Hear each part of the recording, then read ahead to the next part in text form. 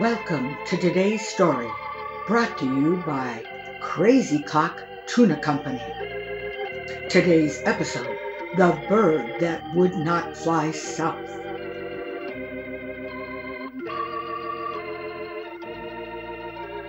There was once a bird that lived in Canada. One winter, he announced to the other birds, "I'm not flying south for the winter. I'm staying right here." All the other birds said he was crazy, but he answered, "You're the one that are crazy. You'll get down south, turn around, and fly right back up here again next year.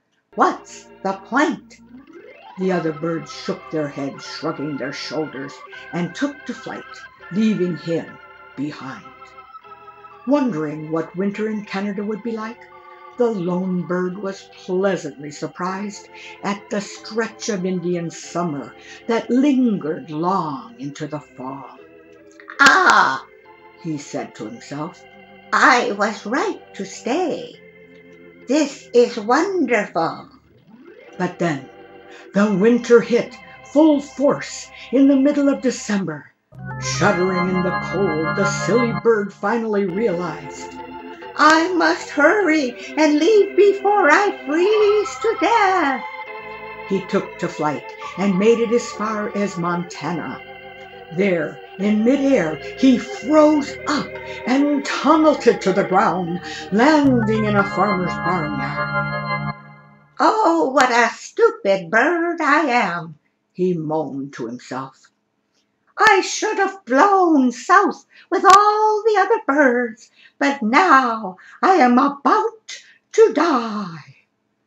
Just then, a cow in the barnyard strolled past the fallen bird and, without realizing it, dropped a big cow plop right on top of him. "Oh, this is just great," mumbled the buried bird. "It's not bad enough that I'm about to die. Now I'm covered with cow manure." But then he noticed something he had not expected. The warmth of the plop actually began to thaw him out and restore him to life.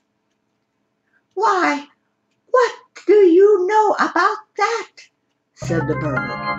"This ain't so bad after all." Then he began chirping and singing under the pile of poop. Meanwhile, the barnyard cat was passing by and heard the sound of singing coming from the pile. Curiously as a cat can be, he pawed away in the pile and uncovered the thawed bird. Their eyes met. There was a silent moment of suspense, and then the cat ate the bird. The moral of the story is threefold. First, not everyone who dumps on you is your enemy. Second, not everyone who cleans it off you is your friend. Third, when you do get dumped on, it is best to keep your big mouth shut. The moral of the story: when the chips are down, the Lord is up to something good. Take heart and place your trust in Him.